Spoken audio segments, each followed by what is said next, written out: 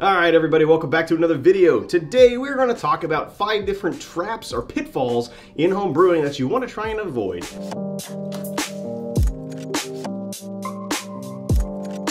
Hey everybody, if it's your first time here, I just want to say welcome and thanks for checking out the channel. Here on this channel, I'll typically either do a grain to glass homebrewing video or I'll do a shorter video on various homebrewing topics like the one you're watching right now. If you like either of those things, please go ahead, hit that subscribe button, hit that like button as well so you get to see more content like this. And thank you once again for checking it out. So we're going to talk here about 5 different pitfalls or traps to avoid in home brewing, and I think these are things that are applicable not only to new brewers, but also to experienced brewers. Several of these traps I have fallen into myself, so hopefully by watching those videos you can avoid making some of those mistakes yourself. The first trap to avoid is overcomplicating your recipes and going absolutely nuts, adding in a whole bunch of different flavors. My favorite example for this sort of thing is just an outrageous pastry stout. So if you want to make yourself something like, I don't know, a chocolate peanut butter cinnamon raisin stout that has a whole bunch of different flavors in it and you just want to add a whole bunch of stuff to make it taste like some crazy candy bar, that's a great, awesome thing to do. The best thing about homebrewing is being able to make the beer that you yourself want to make and drink at the end of the day. And that's great. However, sometimes what we envision in our heads isn't really what's going to happen in reality. And these overcomplicated beers are a great example of that. This is actually a trap that I have fallen into personally myself. And I'm gonna link a video right here in the corner where you can see me do it in real time on this channel. I took a perfectly good Russian Imperial Stout and I decided that I wanted to add a whole bunch of different adjuncts and ingredients to it in secondary to create more interesting and better flavors. This was probably one of the best, if not the best, Russian Imperial Stout I'd ever made. I'd waited patiently for 6 months for this thing to mature out, and it tasted amazing. And that took 4 gallons of the 6-gallon batch, and I added a whole bunch of different stuff to it, and about 2 of those ended up being remotely drinkable. This was a huge mistake on my part. That being said, if I had decided that I wanted to take that recipe and then add a whole bunch of stuff to it, all in bulk, I probably would not have succeeded, and I probably would have dumped the entire batch. It's very easy to fall into this trap simply because it plays to our ideas that we're better brewers than we probably are. So you have your beer, which is like a system in the engineering point of view, and the more things you add into your beer that give it extra layers of complexity or extra steps in the process or extra ingredients in general, that's like adding extra variables to the system. The more things you add, the more things can and probably will go wrong. That is the unfortunate reality of overcomplicating recipes. Now, that being said, there are many people out there who brew extra complicated beers and they do them well. But the reason why is because they failed before. They have gone through the process and painstakingly brewed and rebrewed and rebrewed and rebrewed that beer over and over again, each time changing one individual variable so that they understand how it affects the overall end product that they have in their mind. And that is really the best way that you can go about doing something like that and creating your world's most complicated pastry stout. Pitfall number 2 is believing that more expensive equipment is going to make you better beer. And that is something that is just simply not true. The brewer is what makes better beer, not the equipment. The equipment is really going to give you a little bit more convenience, practical usefulness, maybe a little bit more longevity. It might be more robust versus, infections or sanitation or issues like that. It might be easier to clean. But at the end of the day, it's not going to just generate you better beer. Ultimately, you, the brewer, have to know how to leverage the strengths of this more expensive equipment. And oftentimes, it's not necessarily worth it. An experienced and talented brewer will still be able to make far better beer using, brew in a bag and a plastic bucket for fermentation than a not so experienced brewer who's working with a turnkey brewing system and a $1,500 conical fermenter. Homebrewing equipment manufacturing has actually become a pretty lucrative market for manufacturing companies, and that's mainly because of the high-grade stainless steel that you have to use in high-end equipment, and a lot of the fine and tight tolerances that are required in a lot of the equipment as well. And a lot of that is good. Stainless steel ultimately does make brewing a lot easier. However, a lot of the time, I think that these companies end up playing to home brewers who want to pretend that they're professional brewers on a tiny scale and have the exact same miniature version of what is going on at the microbrewery down the street from them. And that's all well and good. That's a lot of fun. If you got the budget for it and you know what you're doing, there's absolutely nothing wrong with that. However, what is a problem is when you believe that if you get that equipment, it's going to just magically make your beer better. This is coming from somebody who owns and regularly uses a high-end fermenter. But guess what? I also own and regularly use mid-grade and low-grade equipment as well. And that goes right back to what I said about leveraging the strengths of the equipment that you're working with. And once you're kind of on that path, then that equipment can really enable you to make better beer. All right, so point number 3 is kind of tied in with point number 2 a little bit here, but that is jumping on the bandwagon for the latest trendy things and expecting them to be game changers. So this could be things like the latest piece of equipment. This could be things like the newest and coolest beer style, like, I don't know, cold IPA, IPL.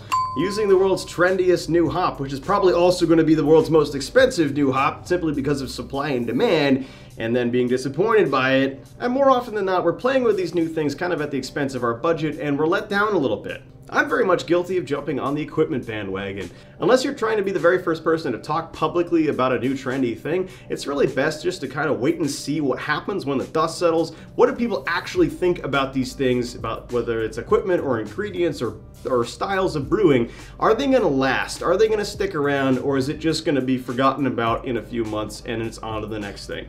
I think it's always well worth it to see what sticks around and examining why it sticks around and then making your decisions from there. Number 4 is going to probably rub some people the wrong way, and I'm sorry about that in advance, but I think this is actually really important, and I'm not the only person out here to be saying stuff like this.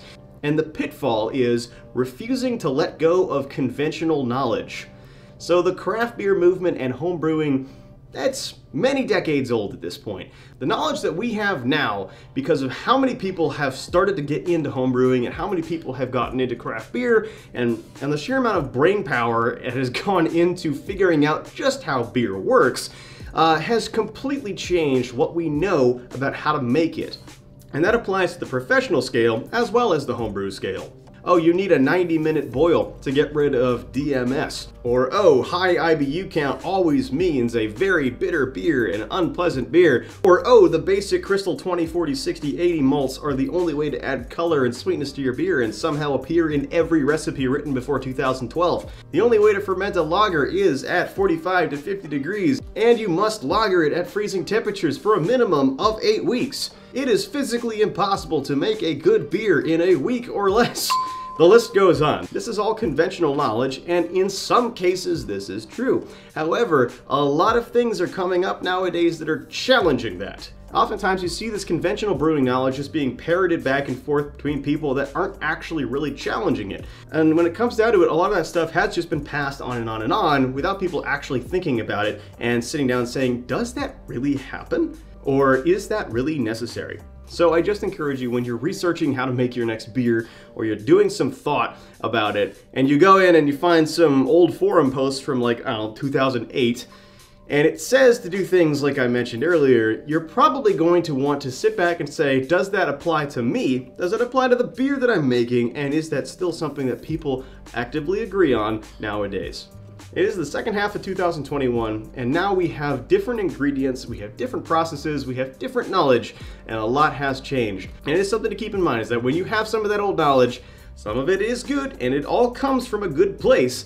You must always take that knowledge in context with the times and what was understood about brewing at the time. If we're hesitant to let go of conventional knowledge, and we don't want to have our current understanding of the brewing situation challenged, I mean, ultimately we are just making beer for ourselves, that's fine, but it's not going to help you advance with the times.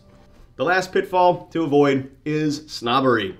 Bottom line up front, brewing snobs are just plain annoying. Please don't be one. Going back to point number 4, a lot of people out there really do believe that they know everything there is to know about brewing, and that the understanding that they have and the methods that they follow are the way, the only way, and that there is no other way. Listen, there's many different ways to get something done, and when it comes to brewing beer, there's even more ways of getting something done.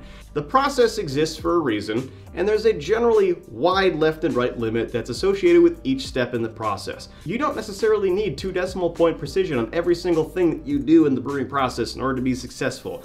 If you want to be that analytical, and if you want to be that involved in your brewing process, more power to you, but do not impose that on other people when they are just trying to learn. If I put myself into perspective of somebody who's never brewed a beer before and is coming to, I don't know, the comment section of a homebrewing YouTube channel to try and figure out how to do it, and sees a whole bunch of comments saying, no, this is the wrong way to do it, this is the way you should do it, and oh no, that's actually wrong, you should do it this way, and oh no, you're both wrong, we should also do this thing, but this is actually the way that it was done historically, so therefore we need to follow that practice.